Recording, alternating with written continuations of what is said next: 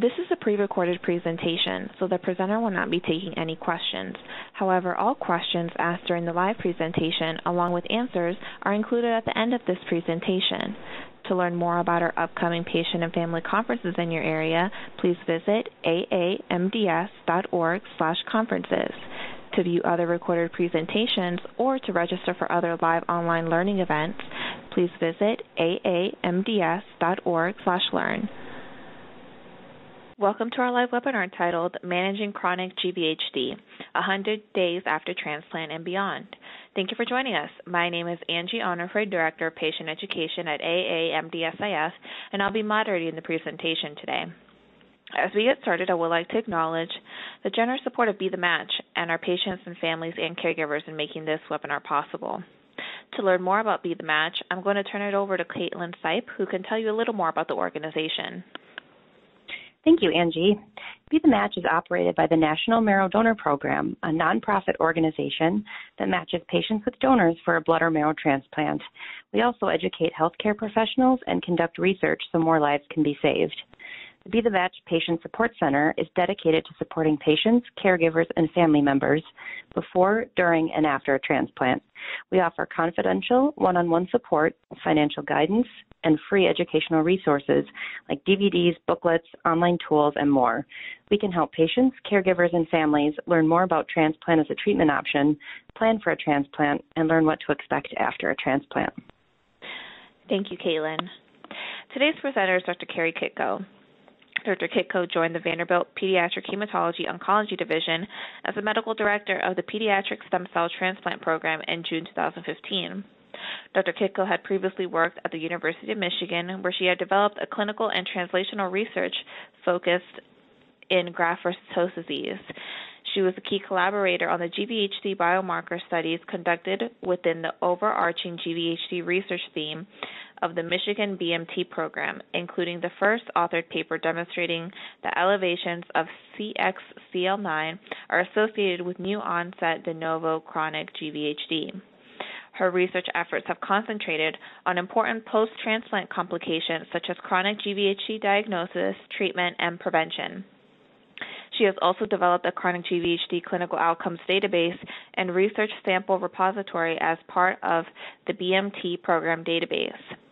She has also served on the Endpoint Response Committee for the Blood and Marrow Transplant Clinical Trials Network National Randomized Phase 3 clinical trial for the treatment of chronic GVHD.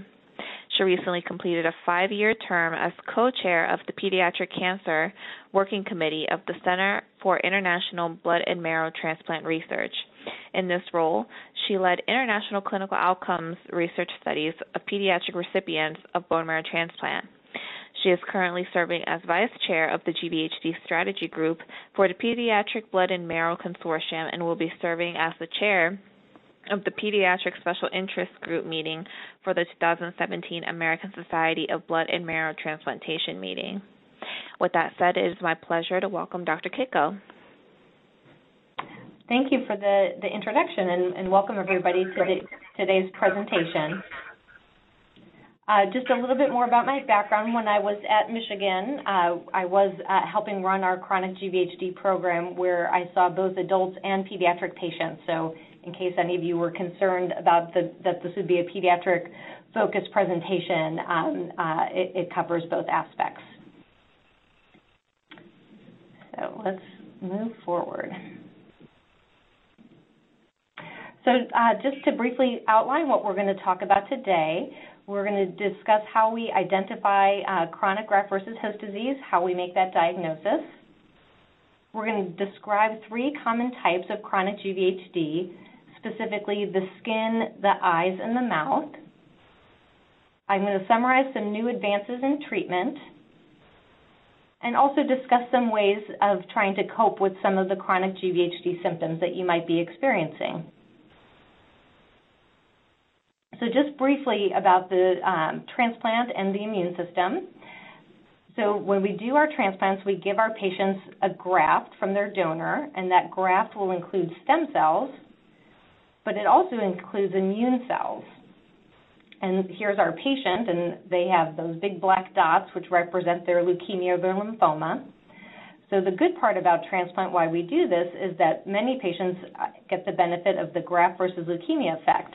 So those immune cells recognize the patient's cancer as being foreign or different and help eradicate and prevent any relapse of their underlying disease. Unfortunately, there is a flip side to that where you can have something called graft versus host disease. And early after transplant, the big three are the skin, the liver, and the gut, and rarely the lung as well. And GVHD can then make our patients get sicker. And again, just a brief reminder of acute versus chronic GVHD. Acute GVHD is the type that we see early after transplant. It can be very rapidly progressive, and the disease manifestations can be quite severe, sometimes even requiring readmission to the hospital. Skin, liver, and the gastrointestinal tract are the main targets. Steroids are considered the standard treatment for moderate to severe disease. Unfortunately, only about 40% of patients will respond to steroids as their treatment for GVHD. And for those patients, they have a high risk of actually dying from complications related to their graft versus host disease. Chronic graft versus host disease occurs later after transplant. The average length of time it takes to develop chronic GVHD is right around 6 months, but there'll be some patients that present sooner and some that will present later.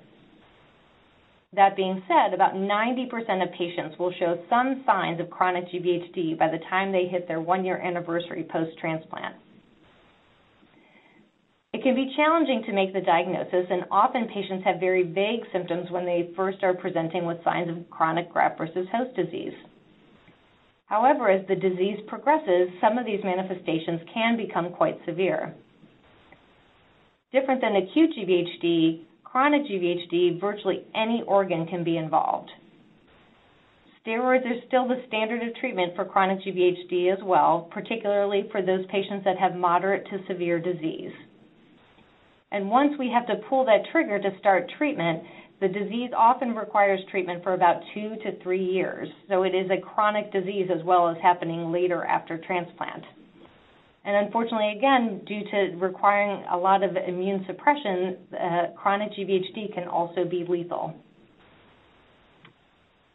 So this is how physicians often think about the different categories of graft versus host disease, and I think it just helps to understand a bit of the differences here. So that, see if I can get my pointer to work. So we often think of classic acute GVHD as the early GVHD that happens early after transplant, less than 100 days, and it will really only be affecting the skin, the liver, and the gut, and there'll be nothing that looks like chronic GVHD. We used to think about GVHD almost like a line in the sand, where everything that happened before day 100 was called acute, and everything that happened after day 100 was called chronic. But we're realizing that they really are probably two different diseases, and therefore if I see like the classic bright red skin rashes, my patients have a lot of crampy belly pain and they're having a lot of diarrhea, that's acute GVHD. I don't care what day it is on the calendar. And some patients that maybe had their acute GVHD early, less than day 100, will have a flare as we start to try and taper their immune suppression, and that flare might happen after day 100. Well, that would still be considered acute GVHD, but it would either be persistent, recurrent, or sometimes even late onset. That's different than what we think about as chronic GVHD, and I will talk about some of what these classic symptoms are. But again, if you have classic symptoms of chronic GVHD, I don't really care where it is on the calendar, and as long as they don't have any of those signs that I would normally see with acute GVHD, we would say that that was chronic graft versus host disease. Now, there are some patients that have what we consider overlap syndrome, where they have both some classic chronic GVHD symptoms as well as maybe some symptoms that we can also see with acute GVHD. So it's not as easy as just before day 100 and after day 100, unfortunately. So we do know that some patients are going to be at higher risk for developing chronic GVHD than others. As patients get older and undergo the transplant process, they seem more likely to develop chronic GVHD. If their donor is older, that also seems to be a risk factor as well for the development of chronic graft versus host disease. When we have a male patient who receives their donor cells from a female, that also increases the risk for GVHD. If when they get those stem cells to infuse into the patient, they choose to use peripheral blood stem cells versus doing a bone marrow harvest, the peripheral blood cells do seem to increase the risk of developing chronic GVHD as well. There are some centers that will do actually T-cell depletion. So the T-cells are very critical to causing graft versus host disease, and if you actually take them out before you do the transplant, that does impact on the risk of both acute and chronic GVHD after the transplant. And probably one of the biggest risk factors for developing chronic GVHD is if you've had a history of acute GVHD. So these are all things to keep in mind. So again, getting back to what is the risk of developing chronic GVHD, this was looking back at almost 750 patients transplanted over a 7-year period where we broke it down by age. So adults age 21 and older have about a 57% incidence of developing chronic GVHD. So at least half of our patients will develop chronic GVHD. If I look at patients then in that next decade down, so from age 11 to 20, it's about a 50-50 chance of developing some chronic GVHD. And for the youngest kids, age 0 to 10, they have about a 27% chance, or about a 1 in 4 chance of developing some chronic graft versus host disease. So how do we diagnose it? Well, there was a big project with the National Institute of Health, initially back in 2005, which proposed some minimal criteria for both diagnosis and staging of chronic GVHD. So we used these in many clinical studies during the next decade, and in 2014, we actually went back and looked at those initial proposed criteria and said maybe some of these things were right and maybe some of these things were wrong, and we updated those in 2014. And what we have found is that the diagnosis can be established based on certain physical exam findings in certain organs. But sometimes biopsies or other studies may be required to confirm the diagnosis in other organs. So as I mentioned earlier, with chronic GVHD, virtually every organ in the body can be affected with chronic GVHD. And these are the main 8 or so that we typically score when we're thinking about our patients. So we look at their skin, their mouth, the eyes, the genitalia, the gastrointestinal tract, the liver, the lungs, and the muscles, joints, and fascia. Now, there are other rare manifestations, including nerve involvement and renal or kidney involvement, but the 8 that I've listed up above, those are the ones that we more commonly see. And I mentioned that some of these organs we can diagnose just based on our physical exam, and that would include our skin exam, our mouth exam, the genitalia, and the joints. So those 4, just that your physician taking a look in those certain areas might be able to confirm the diagnosis of chronic graft versus host disease. So again, sort of getting back to like how we diagnose it, you need at least one diagnostic manifestation, and that's usually based on the physical exam. Or some of the physical exam findings aren't enough to say for sure a patient has it. They're pretty commonly seen with chronic GVHD, but they might not be very specific. So some of those distinctive manifestations might mean that we still need to get a biopsy. Maybe there's some certain laboratory tests that we can get that will help confirm the diagnosis. Sometimes other tests like pulmonary function tests or a Schirmer's test, which is a way your ophthalmologist can test how dry your eyes are. Sometimes even the exam by a specialist, so the ophthalmologist has a special way of being able to look at the surface of the eye that gives us extra information that might confirm the diagnosis different than what your bone marrow transplant doctor can see. And then there's sometimes radiographic assessments that look for bronchiolitis obliterans syndrome or the lung-specific manifestations of chronic GVHD. So I'm going to walk through some of the physical exam findings that your physicians might be looking for when they're doing your regular checkups.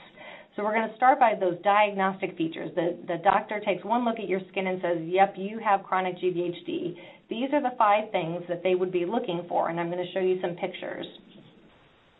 So poikiloderma is a very diffuse skin rash that has several different components.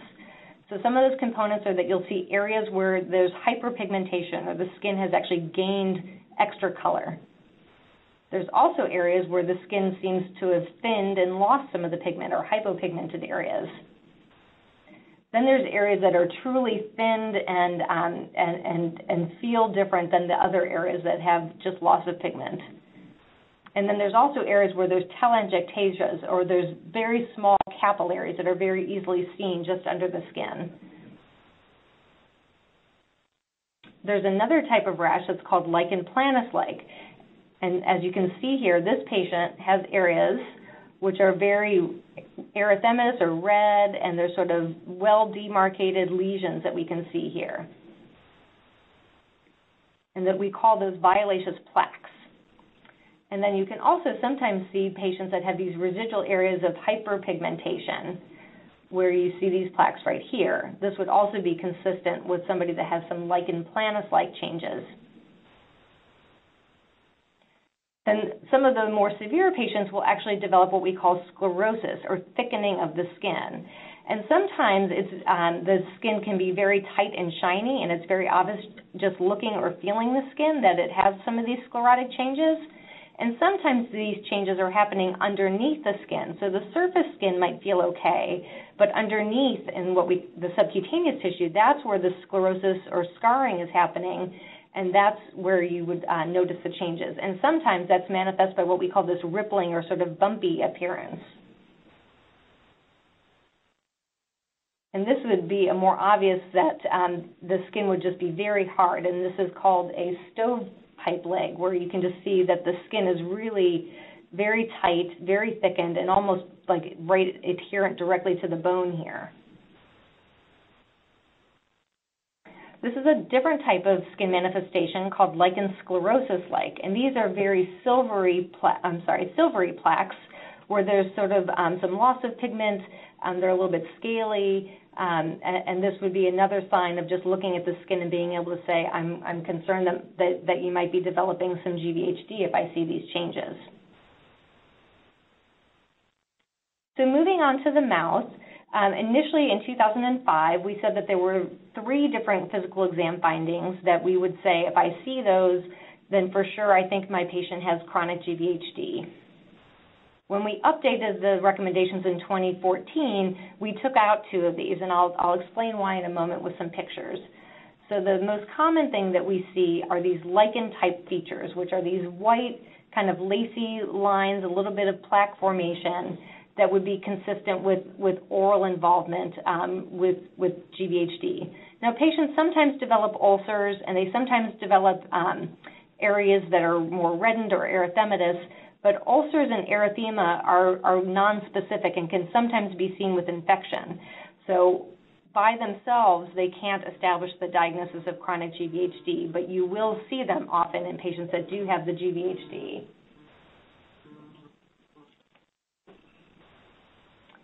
So these are what we consider hyperkeratotic plaques. So these very thickened areas of white plaque on the parts of the patient's mouth. And why we've decided to not consider this a diagnostic feature is this can be a late finding in some of our patients and might actually be a concern for a new oral cancer.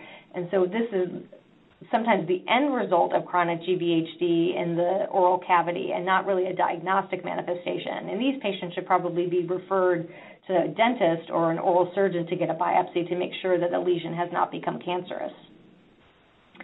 And some of our patients can have a restricted oral opening where you can see this woman can't open her mouth quite as full as she used to before. And this is actually more because some of the skin around her mouth is tightened from some of the skin changes she has.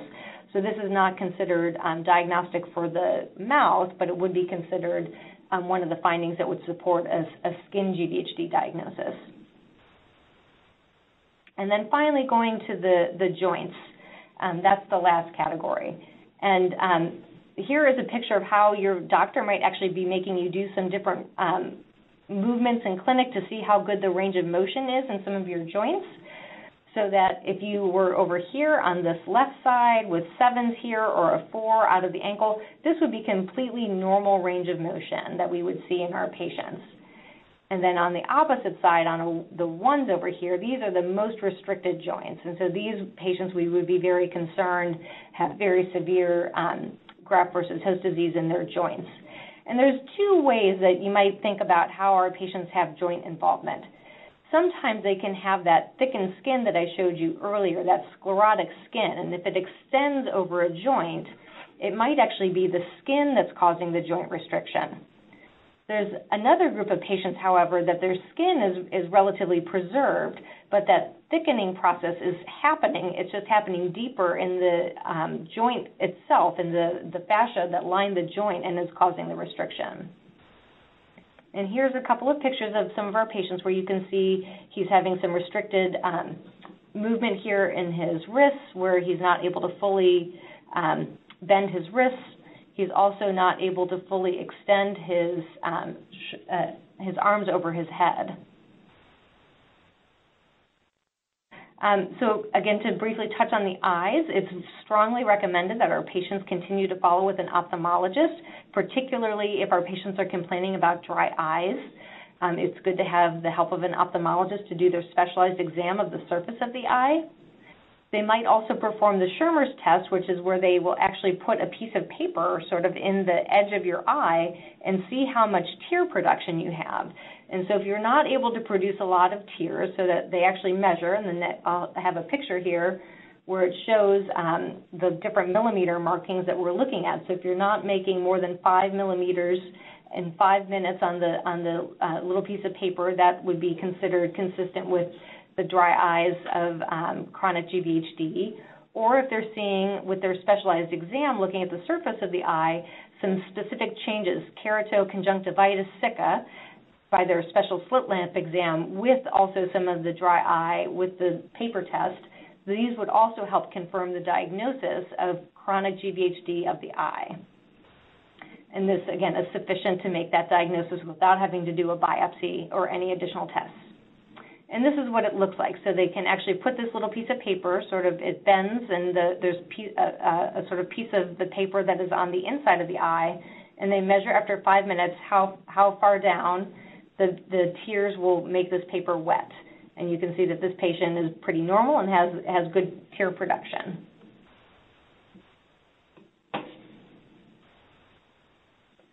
So again, I just focused on those particular organs. One thing to mention is that I would like to mention, and is that we're not going to focus on, is that in particular for our female patients, it's very common to see oral manifestations and vaginal manifestations at the same time. And sometimes, I think women are concerned about raising topics of burning or irritation in the vaginal area. They might not understand that some of those complaints might actually be related to graft versus host disease. So, in particular, again, if you're having mouth sensitivity and you start to have vaginal sensitivity, please mention that to your physician so that we can make sure that we are addressing all of your complaints in all of the areas where the graft versus host disease might be active. So moving on to treatment, some of our patients have only mild manifestations, and we're able to just treat with topical therapy, and that might be topical therapy to the skin or the mouth or just the eyes, or even some of those vaginal changes I just mentioned can sometimes be treated with only topical therapy. However, once patients start to have moderate to severe disease, then we often need to think about systemic therapy. And our standard treatment is steroids or prednisone, and we typically are doing a dose of about 1 milligram per kilogram per day. That would be considered our standard dose. And the way steroids work is they're just a very broad anti-inflammatory and immunosuppressive medicine. So it's not targeted. You hear a lot about targeted therapy. Steroids are sort of just the nuclear bomb. It hits everything, and the good and the bad, which is why when patients are on steroids that we get very concerned about their risk of infection. Unfortunately, even with giving that standard therapy, about half of our patients are going to need an additional agent, either because they have some response but we're not able to taper, or they're not responding quickly enough, and so we want to try and add another agent to see if we can get things under control. And unfortunately, there really is no standard second-line agent. And we're going to discuss several different possible second agents, but in general, most second agents have a response rate of about 30%. And once we pull this trigger to give systemic therapy, the average length of time that patients will be on treatment for their chronic GVHD is 2 to 3 years. Now, it's not always that they're on the high doses of steroids that whole time, and in fact, hopefully they're not. Hopefully we're slowly tapering. I think one of the lessons with chronic GVHD is really patience, sort of starting therapy, getting a response, leaving patients on that therapy for a while the inflammatory process is sort of cooling off, and then gradually tapering to try and avoid more flares. But even at 7 years after starting treatment for chronic GVHD, there's still 15% of patients that are still on some level of immune suppression. But the flip side of that is 85% of the majority of patients will actually eventually be able to stop treatment for their chronic GVHD. So this is kind of a detailed slide, but I think it helps explain the sort of buckets that I think about. What are the problems? Where are the problems? What cells are causing this, and how can I target it? So I think that we have sort of 3 groups of cells. So we actually still have the T cells that we worried about with acute GVHD. So these are T cells that are just recognizing the patient's body as being foreign or different and attacking it. So the other cell is the B cell. So these are both what we consider lymphocytes, and they come in the T cell form and the B cell form. B cells are not as critical for acute graft versus host disease, but they have definitely found to be very active in chronic GVHD. And so we're going to talk about some of the therapies that target B cells in just a few minutes. And then I think the other piece of the lymphocyte puzzle that we're learning more about is there's a third group of lymphocytes that are called regulatory cells. And we also have ways of trying to amp up these regulatory cells. I think of these cells as sort of the policemen of the immune system. They sort of go off and tell these alloreactive T cells or B cells to cool off. Don't be causing that damage that you're doing. So if we can just increase the number of these regulatory cells, that is also helpful in trying to get the GVHD under control. So the second-line agents that I'm going to talk about are extracorporeal photopheresis, or ECP. I'm also going to discuss low-dose interleukin-2, or IL-2, and those are both agents that are going to sort of target increasing that regulatory T cell population. Then the other 2 regimens that I'm going to talk about are rituximab and ibrutinib, and those are agents that go after those B cells. So there's a lot of evidence with extracorporeal photopheresis. There have been many studies. It's actually been around for more than 20 years. And several phase 2 studies have shown that for patients refractory to steroid GVHD, that it seems like the salvage rates are better than you would expect.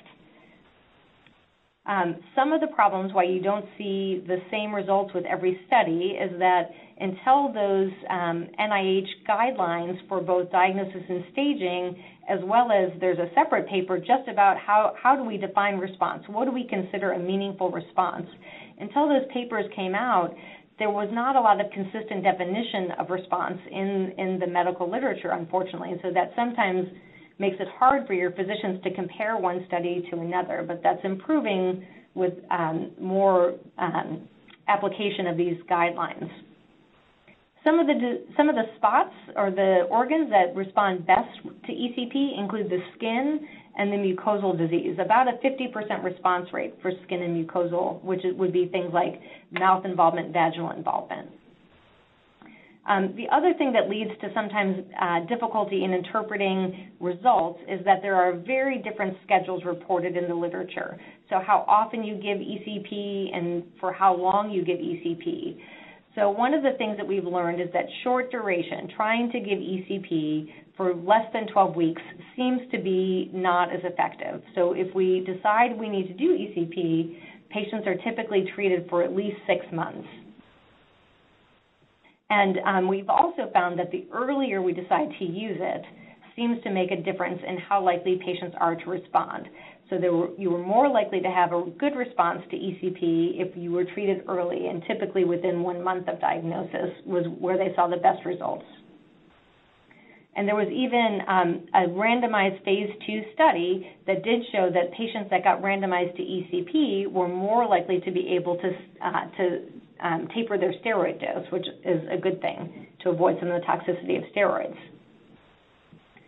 So if you are unfamiliar with ECP, this is what it looks like. So this is the machine. Here's my arrow. Hang on. There we go. So this is the big machine where this will eventually be doing the separation of the blood. So what we do is the patient is identified as a good patient for ECP. Then we are able to, either through a central venous line or even through peripheral IVs sometimes, we're able to do a leukapheresis, which means that we actually draw the patient's blood out into the machine. We're able to separate out just the white blood cells, so the white blood cells are maintained in the machine, and the rest of the patient's blood, the red blood cells, the platelets, the plasma component, are given back to the patient.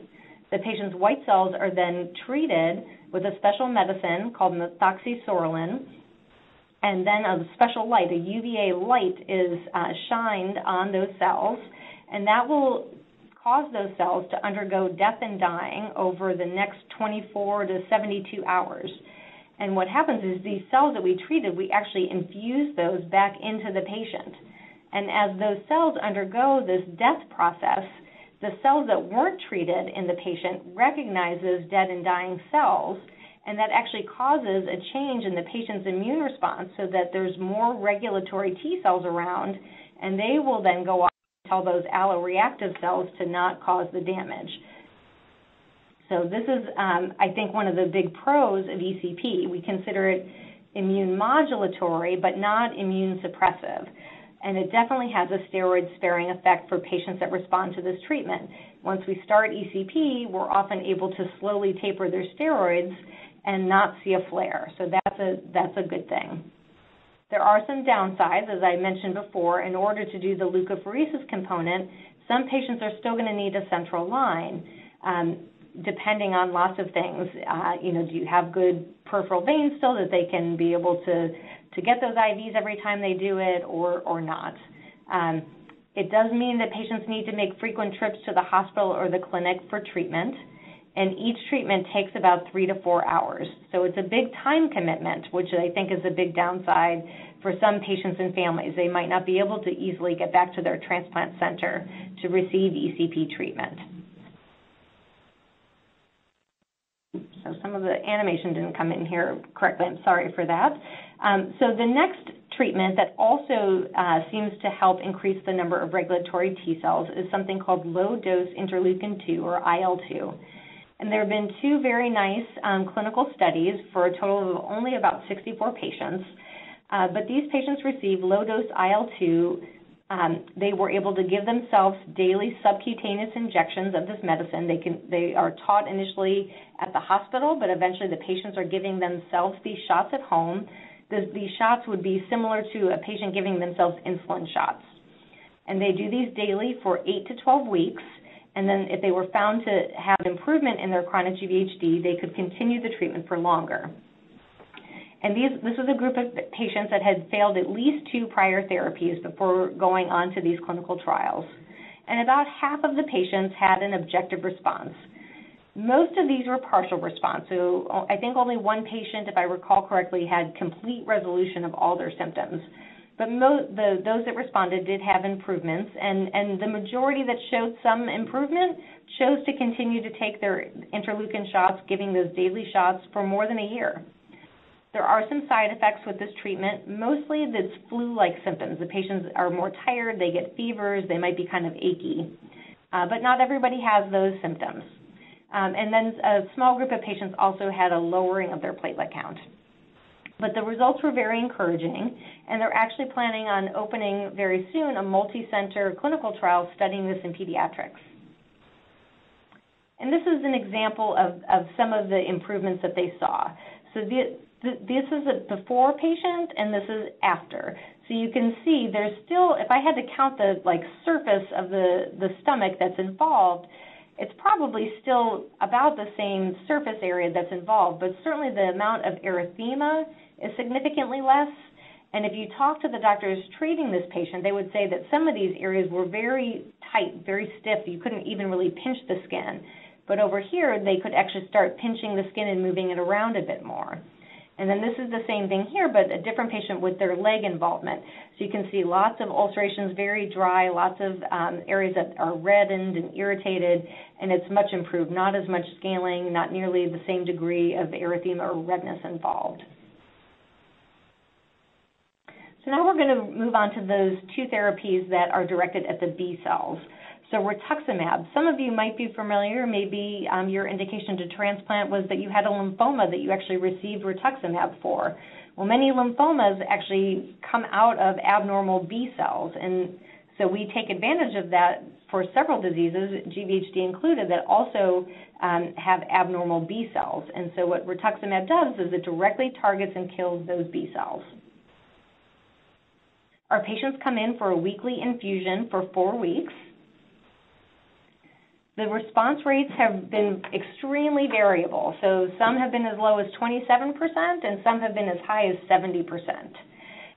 Some of that difference might be, again, similar to ECP. If this was sort of used earlier in the treatment course, you were more likely to see a response than if this was the 4th or 5th drug that you decided to try for somebody's resistant GVHD. One of the pros is that it's been shown to be beneficial in some of that worst of the skin GVHD, those that have the sclerodermatous skin changes.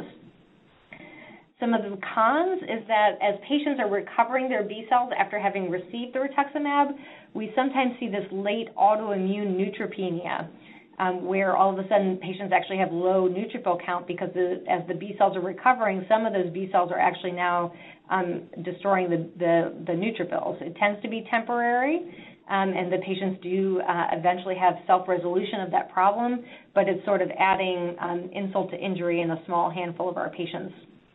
The piece to anticipate in everybody is that there will be prolonged B cell depletion. So again, it's an expected toxicity. The rituximab doesn't know a good B cell from a bad B cell, so it will get rid of the good B cells. And when a B cell is doing its job, it's making immunoglobulin.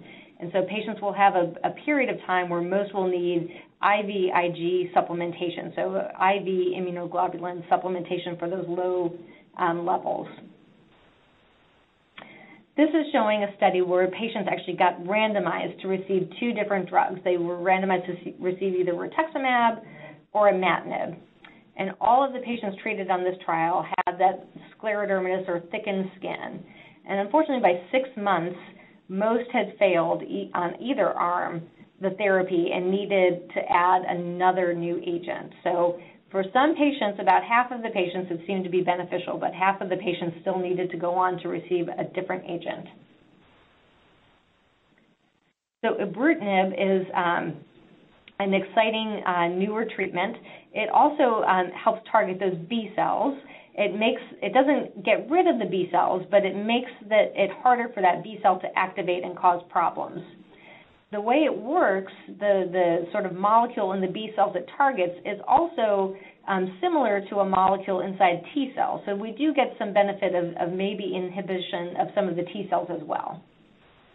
This is a pill, so that makes it a little bit more convenient for our patients where they can take a pill once a day.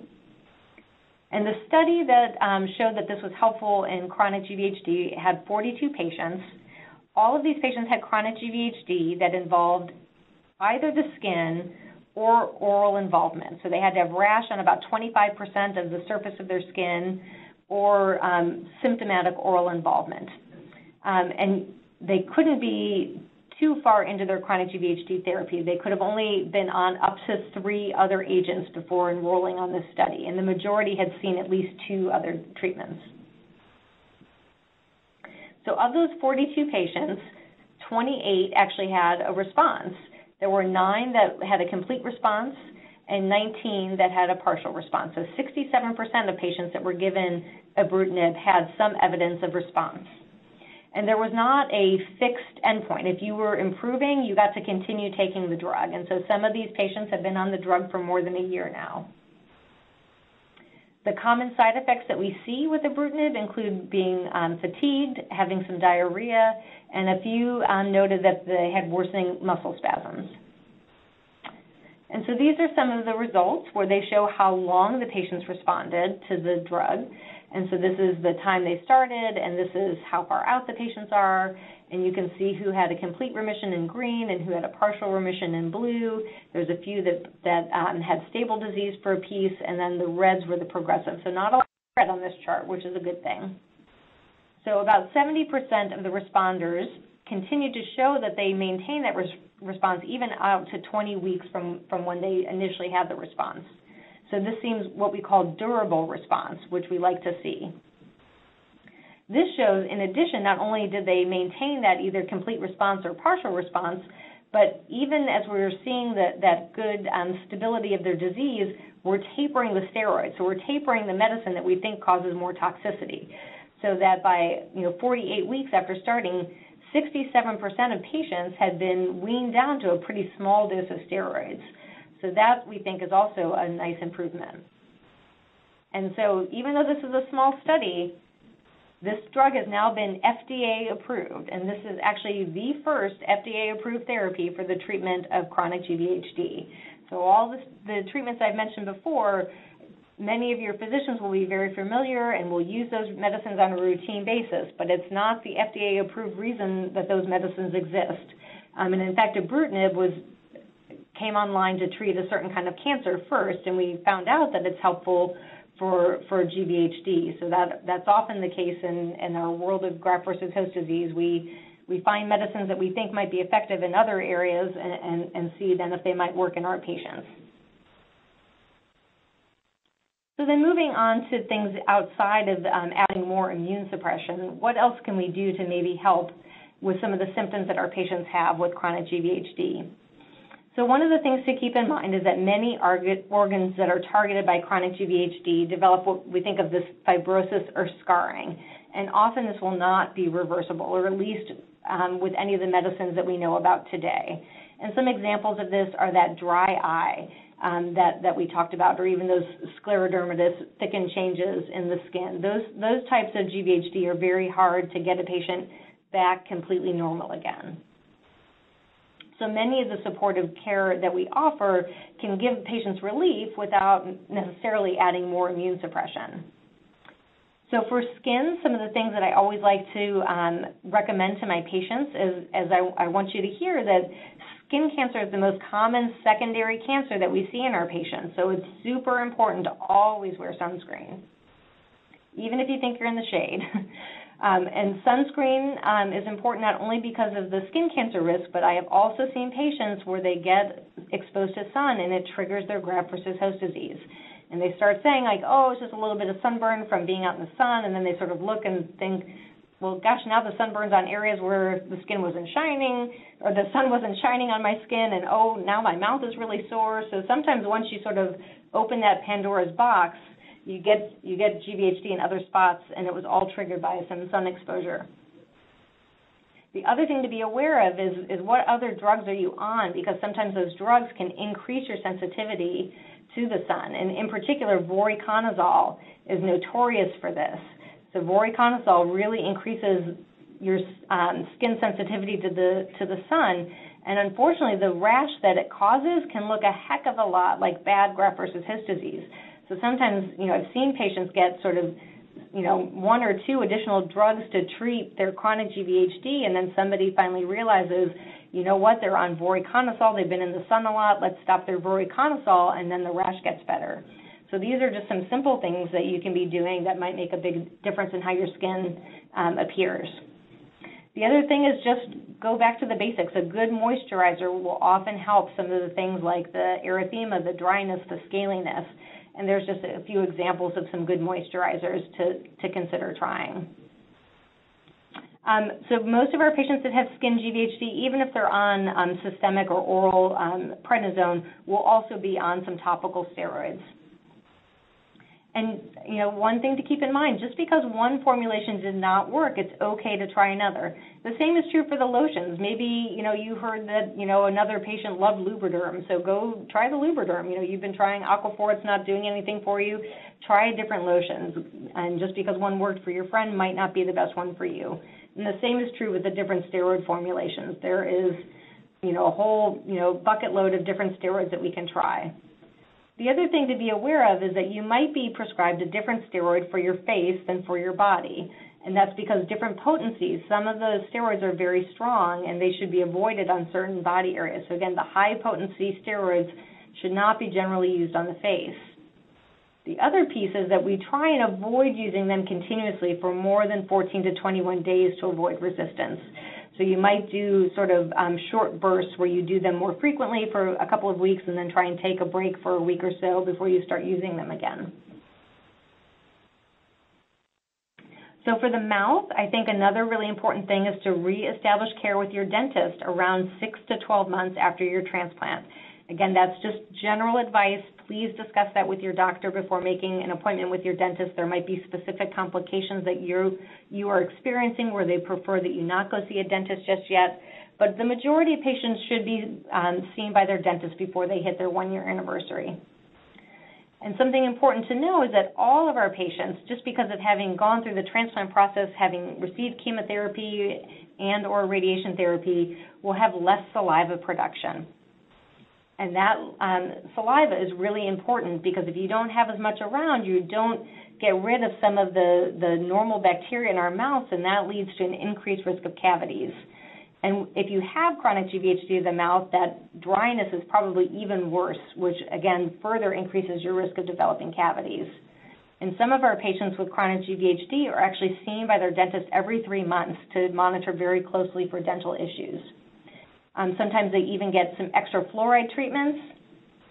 And this is just another person to be having a good look in the mouth to make sure that some of those white lacy lines that we see inside our patients' mouths haven't somehow changed and become more like one of those hyperkeratotic plaques or those thickened areas that might be a sign of a subtle change that might be at risk for change into a cancer.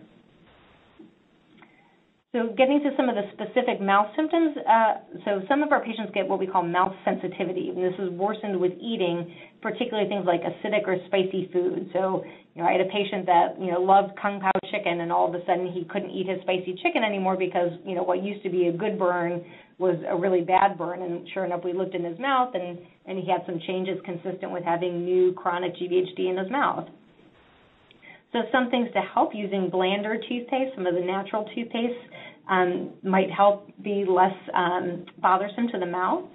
The other thing is to make sure if you're somebody who likes to use a lot of mouth rinses, make sure they don't have a lot of alcohol. A lot of the things like Listerine and things like that have alcohol, and if you already have sort of a erythematous or ulcerative area in your mouth, that alcohol is really going to burn, so try and avoid those. The other thing is to make, if your doctor has prescribed some steroid mouth rinses, making sure you're using them the right way. So if you are prescribed those, it's really recommended that you take about, 5 milliliters or a tablespoon of the steroid mouth rinse, keep it in your mouth for as long as you can, about 4 to 6 minutes, and you can and then spit it out. Don't swallow it, because if you swallow it, it's now become a systemic therapy and not a topical therapy. And you can do that up to 3 to 6 times a day. And the other piece is really trying to avoid food or drink for about 30 minutes afterwards to increase the effectiveness that the steroid has sort of been on that area of the mouth. But remember, when you put steroids in the mouth, that does increase the risk of thrush. And so a lot of times we will consider actually giving a patient a prescription for nystatin as well, or some other treatment to try and prevent thrush on top of having oral GVHD. And one of the common swish and spits is with dexamethasone, although there's others out there as well. For the dryness that patients have, there are actually artificial salivas and oral lubricants that can be used. These are generally over-the-counter, and I've listed the name of several there that you could consider trying. Sometimes your doctor might decide to actually give a systemic, what we call Silagogue, which actually helps stimulate saliva production. So Evazac is the most common one used, although there are some others out there. And some patients, this is very effective. The other thing that dentists will often tell our patients is that if you choose sugar-free gum, one that typically has xylitol in it, like Trident, or calcium phosphate, like Trident Extra Care, those also do help stimulate saliva flow and can actually help prevent caries as well. So those are some tricks to maybe help improve your mouth dryness. And then the eyes, so if patients are really having bad dry eyes, they often, go to the store and buy themselves some artificial tears. But one of the things to keep in mind is if your eyes are so dry that you find yourself using them every few hours, or definitely if you're using them at least 4 times a day or more, please make sure that you purchase ones that are preservative-free. The preservative in the artificial tears can actually make the eye irritation worse if you're using those drops really frequently. If you're only using them like when I wake up in the morning or right before I go to bed, my eyes are a little dry and I'm putting some drops in, the preservatives probably don't make that much of a difference. But if you get the ones without preservatives in them, you can use them as often as every 30 minutes. And again, similar to the different lotions I talked about, there are lots of different artificial tears, and definitely patients will have their favorites. So just because one brand didn't work, go out and try one of the other brands. Maybe you'll like one more than another. And here's some examples of ones that are out there. And I definitely have had patients come in saying, oh, Refresh is the only one that works for me. And then I go in the next room and they're like, oh, what's he talking about? Sustain is the one. So go out there and experiment. Find one that you think is helpful. And there are even thicker solutions, almost like ointments, that do make your vision a little bit blurry. So these aren't great to use during the daytime, but they can help increase the moisture in the eye and are very helpful to put in right before you go to bed at night. For patients that are really on the severe end, where they really have no to minimal tear production, there are a few things that can be done, although they're not always available at every center. So there are some places that can actually take a patient's blood and develop eye drops from the serum. So they actually draw a certain amount of blood and they separate out just the serum and they make special eye drops from that serum. And I've had some patients that have really raved about this, but again, there's pretty limited availability about a compounding pharmacy that's able to make these for you. Some patients, again, good to have your ophthalmologist involved, they can actually get punctal plugs placed. So this is where the tear duct is actually blocked. So one of the way our eyes work is we actually sort of make our tears from the outer corner of the eye, and they sort of sweep across the eye, and then they drain actually through the tear duct that's close to our nose. And so if you put a plug in that tear duct, whatever minimal tears are being produced are going to stay in contact with the eye for a longer period of time. And for some patients, that's very effective. And finally, there are actual specialized devices. One in particular are called PROS lenses. It's a very specialized type of fitted contact. They are only available, though, at very specialized centers to be able to make these. So again, it might not be around the corner from you to be able to get these. But for some patients that have had this done, it has been really helpful. It really helps support healing, reduces symptoms, and can really make a big impact on the quality of life. I've had patients literally, go from not being able to, read a computer screen, read a book, watch the TV, to getting these lenses, and now they become much more functional just by having these specialized contacts. So I do recommend those for our patients that have very severe dry eyes. And I think one of the common complaints that we have from a lot of patients are muscle cramps. And this is one of the more frustrating symptoms that we have. It's very strongly associated with patients that have chronic GVHD, but unfortunately does not typically respond to standard chronic GVHD treatment. And what I mean by that is that a patient might come and they have those lichenoid changes in their mouth, they have some of the classic skin findings, and I say for sure that patient has chronic GVHD, I've diagnosed it, and they're also complaining about a lot of muscle cramps. I start them on steroids, and I'm lucky. This is one of the patients that gets better. Their mouth starts to feel better, their rash starts to improve, but heck, I'm still having those cramps all the time. And so they go together, but they don't necessarily respond to treatment.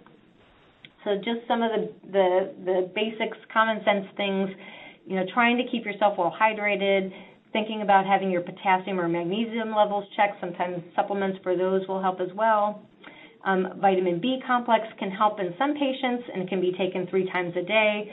Doesn't have a lot of toxicity associated with it, so it's a treatment that I often try in my patients because I think there is not a lot of risk to trying it. As a last line, you can think about muscle relaxants, but again, then I worry about my patients driving and being able to work if they have muscle relaxants on board. And for some patients that have their symptoms worse at night, you can think about Requip, which is something you might have seen on TV for patients that have restless leg syndrome. It also does seem to help in some of our patients that have cramps that are really bad at night. So those were some of the supportive care suggestions that I had, but I'm happy to talk about other areas, or if you had other questions about treatment, I feel free to open it up to questions at this point. All right. Thank you so much, Dr. Kitko, for your very informative presentation. We did get quite a few questions. Our first question comes from Mike, and Mike would like to know, how do you determine if a patient is suffering from GVHD or suffering from side effects of medications?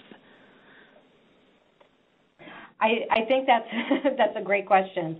I think that we always try and look at a patient's medication list and think if what I'm giving them could somehow be contributing. I think the voriconazole story I told is one of the most obvious examples that we have.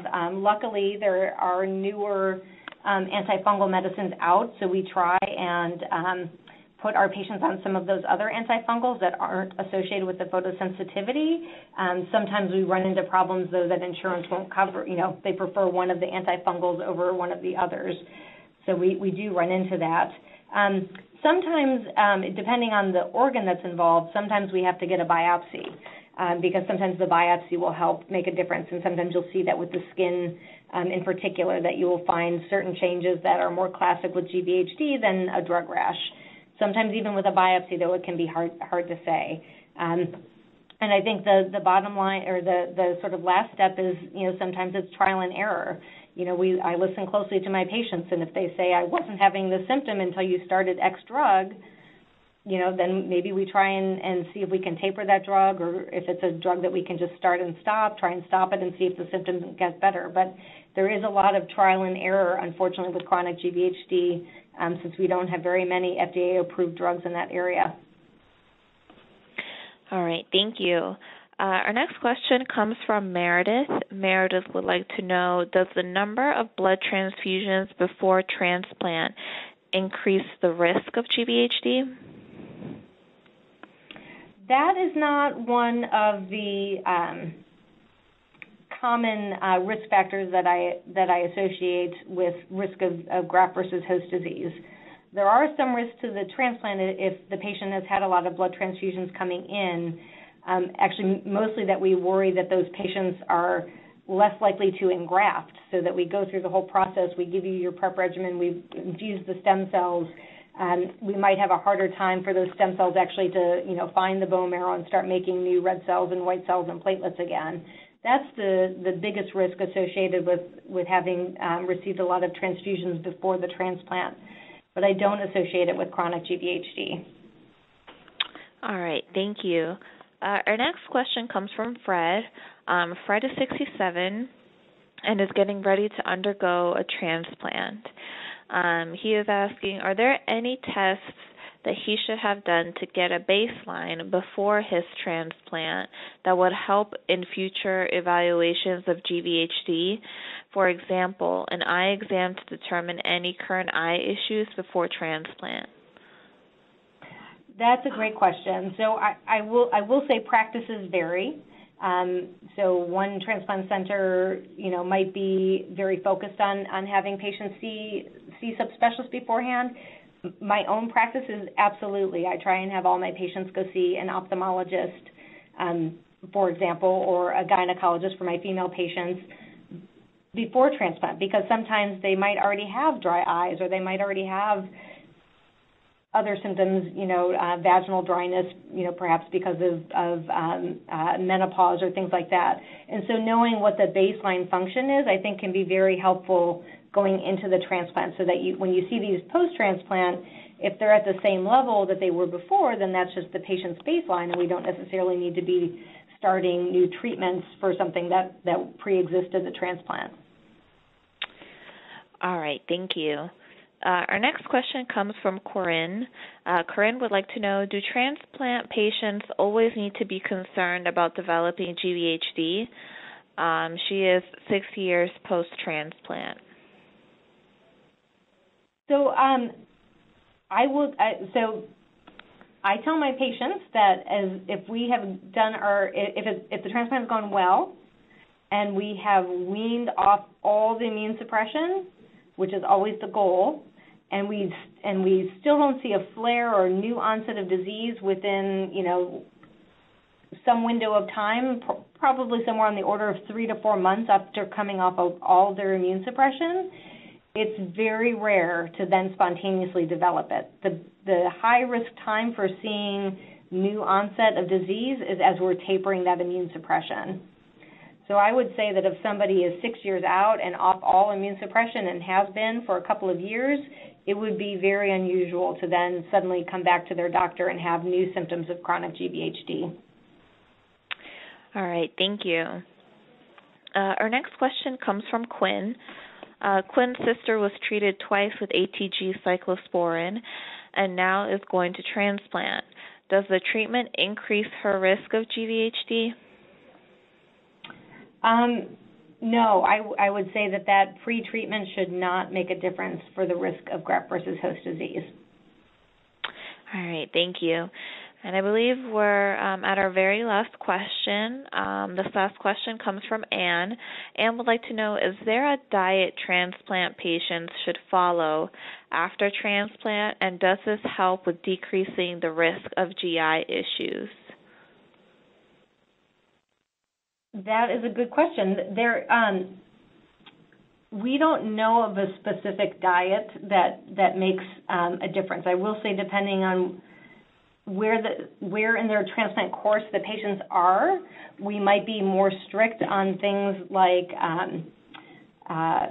raw fish, raw vegetables, things like that might be more likely to contain bacteria, things like that.